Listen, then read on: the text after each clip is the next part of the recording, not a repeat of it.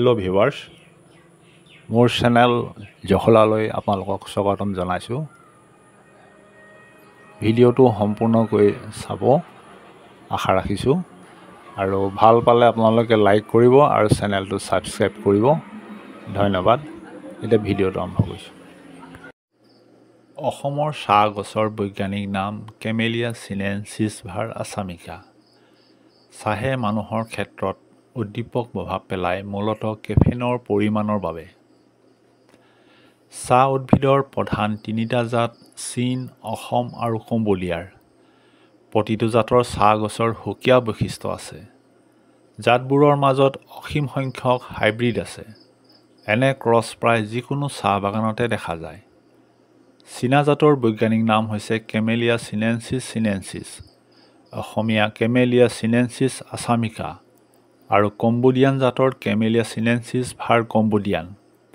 ভাৰতৰ দাৰ্জিলিং অঞ্চলত উৎপাদিত চাহ গছবোৰৰ উচ্চতা বেছি আৰু শীতল উষ্ণতাৰ বাবে চীনা জাত।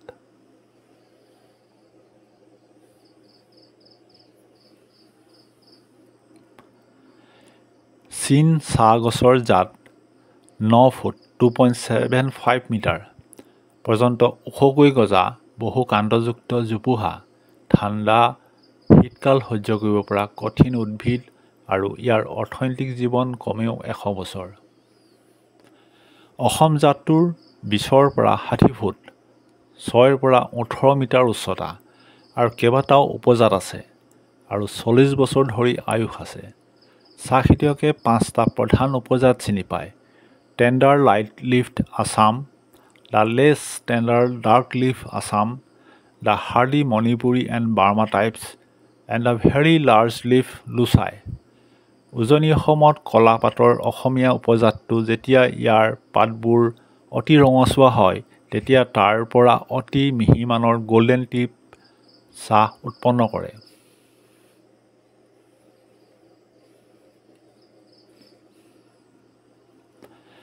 অসম চাহ কলা চাহ ব্লেক টি। 6টা প্ৰধান শ্ৰেণীৰ black, dark, along, yellow, green and white চাহ কেমেলিয়া চিনেনচিছ উদ্ভিদৰ পৰা তৈয়াৰ কৰা হয়। কলা চাহ হৈছে বিশ্বৰ ভিতৰতে সৰ্বাধিক ব্যৱহৃত চাহ। কলা চাহৰ বাবে 4টা মূল গ্ৰেড আছে: orange পিকৈ, broken orange পিকৈ, ফানিং and dust. CTC চাহ আচলতে কলা চাহ প্ৰস্তুতকৰণৰ পদ্ধতিক বুজায়।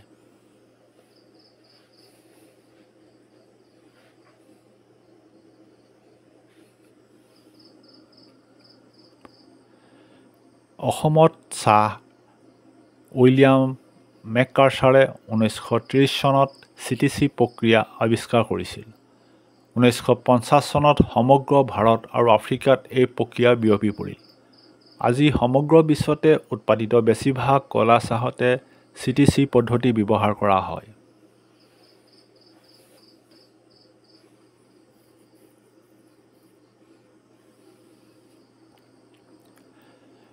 1823 চনত ৰবাৰ্ট ব্ৰুচ অসমলৈ আহি চাহ গছ বনৰীয়া অৱস্থাত গজি থকা দেখিছিল। ব্ৰুচে মণিৰাম দেৱানৰ সৈতে স্থানীয় জনগোষ্ঠী চিংফৌ ভ্ৰমণ কৰে। চিংফৌ ৰজা বেচাগামে ব্ৰুচক স্থানীয় চাহ গছৰ পাত আৰু বীজৰ কিছু নমুনা আগবঢ়ায়। ব্ৰুচে উদ্ভিদবিদসকলৰ দ্বাৰা চাহৰ জাতটোৰ সঠিক বৈজ্ঞানিক পৰীক্ষণৰ বাবে পৰিকল্পনা কৰিছিল।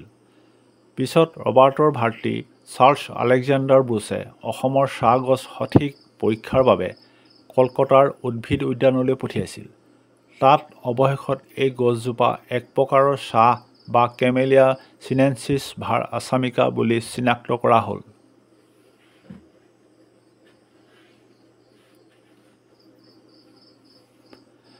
1839 চনত উজনি অসমৰ জিলাত চাহৰ খেতি আৰু উৎপাদনৰ বাবে বিশ্বৰ প্ৰথম চাহ কোম্পানী আসাম টি কোম্পানী গঠন কৰা হয়। 1859 চনত যোৰহাট টি কোম্পানী নামেৰে দ্বিতীয়টো কোম্পানী গঠন কৰা হয়। 1837 চনত উজনি অসমৰ চাবুৱাত প্ৰথম চাহ বাগিচা প্ৰতিষ্ঠা কৰা হয়। 1840 চনত অসম চাহ কোম্পানীয়ে এই অঞ্চলত চাহৰ ব্যৱসায়িক উৎপাদন আৰম্ভ কৰে।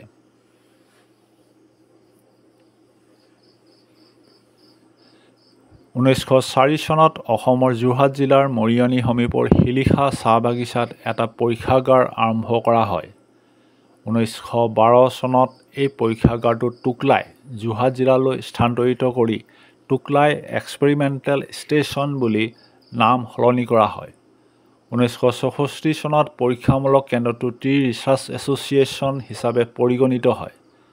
উন্নত কৌশল আৰু খেতিৰ দ্বাৰা আৰু উদ্ভিদক প্ৰভাৱিত কৰা ৰোগ আৰু কীট-পতংগ নিয়ন্ত্ৰণৰ দ্বাৰা চাহ বাগিচাসমূহৰ উৎপাদন বৃদ্ধি কৰাত সহায় কৰি আহিছে এই টুকলাই পৰীক্ষা কেন্দ্ৰই।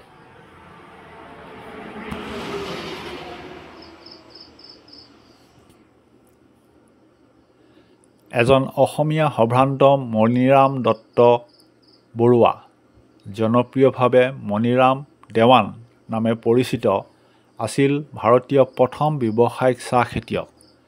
1850 চনত মণিৰাম দেৱানে অসমৰ প্ৰথম চাহ বাগিচা যোৰহাটত চীনামৰা চাহ বাগিচা প্ৰতিষ্ঠা কৰিছিল আৰু সোণাৰীৰ চাফ্ৰাইৰ সমীপত চেংলুং চাহ বাগিচা পাতিছিল। অসমৰ ওদালগুৰি জিলাৰ কাচিবাৰী গাঁৱৰ বড়োলেণ্ড টেৰিটৰিয়েল এলেকাত অসমৰ প্ৰথম জৈৱিক চাহ খেতিয়ক তেনজিং বডুচাই 2খন চাহ বাগিচা প্ৰতিষ্ঠা কৰে। তেনজিঙে 2007 চনৰ পৰা জৈৱিক চাহৰ খেতি আৰম্ভ কৰিছিল। তেনজিঙৰ ফাৰ্মখনৰো এটা আকৰ্ষণীয় দিশ আছে। 2015 চনত বিশ্ব বন্যপ্ৰাণী ফাউণ্ডেশ্যনে ইয়াক বিশ্বৰ প্ৰথম আৰু একমাত্ৰ হাতী অনুকূল চাহ পাম হিচাপে স্বীকৃতি দিছিল।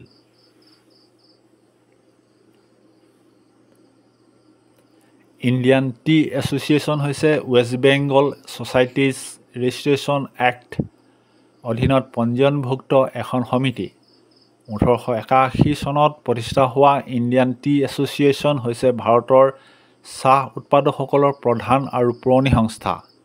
ব্ৰিটিছ ভাৰতৰ চাহ খেতিয়কসকলৰ স্বাৰ্থ ৰক্ষাৰ বাবে আৰু ভাৰতীয় চাহ পাণ প্ৰসাৰৰ বাবে এই সন্থা প্ৰতিষ্ঠা কৰা হৈছিল।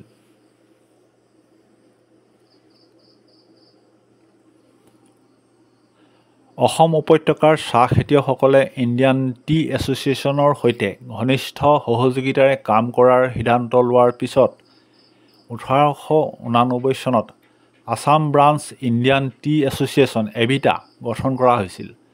অসম শাখা ভাৰতীয় চাহ সন্থাৰ কাৰ্যালয় প্ৰথমতে ককিলামুখত স্থাপন কৰা হৈছিল।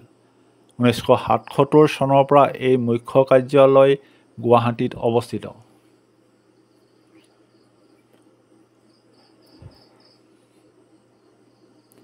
অসমত 803খন পঞ্জীয়নভুক্ত চাহ বাগিচা। উজনি অসম অঞ্চলত 555খন চাহ বাগিচা। ডিব্ৰুগড়ত 177খন চাহ বাগিচা আছে। তাৰ পাছতে তিনিচুকীয়াত 122, যোৰহাট 88, শিৱসাগৰ 85 আৰু গোলাঘাট 74। 1970 চনৰ 25 ছেপ্টেম্বৰত গুৱাহাটীত চাহ নিলাম কেন্দ্ৰ মুকলি। 1839 চনৰ 10 জানুৱাৰীত প্ৰথমবাৰৰ বাবে লণ্ডনত অসমৰ চাহ নিলাম কৰা হৈছিল। 10 হেক্টৰ বা 75 বিঘা বা তাতকৈ কম ভূমিৰ চাহ বাগিচা থকা চাহ বাগিচা এখনক চৰকাৰে সৰু চাহ বাগিচা স্মল টি গাৰ্ডেন হিচাপে শ্ৰেণীভুক্ত কৰে।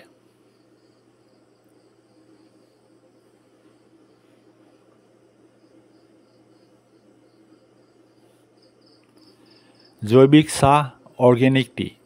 প্ৰমাণিত জৈৱিক চাহ কৃত্ৰিম সাৰ, ঘাঁহনিনাশক আৰু কীটনাশক আদিৰ পৰা মুক্ত।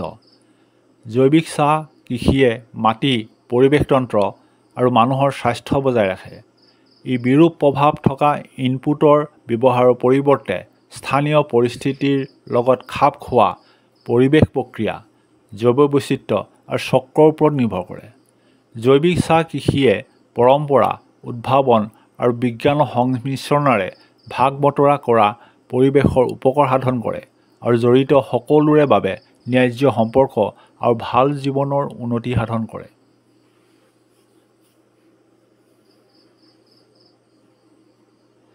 অসমৰ চাহ উদ্যোগত নিয়োজিত চাহ শ্ৰমিকসকলৰ পূৰ্বপুৰুষক চাহ কোম্পানীয়ে শ্ৰমিক হিচাপে অসমলৈ ঝাৰখণ্ড আৰু উৰিষ্যাৰ পৰা আনিছিল। এই শ্ৰমিকসকলৰ ত্যাগ, পৰিশ্ৰম আৰু কঠোৰ পৰিশ্ৰমে অসমৰ চাহ উদ্যোগক গঢ় দিছিল।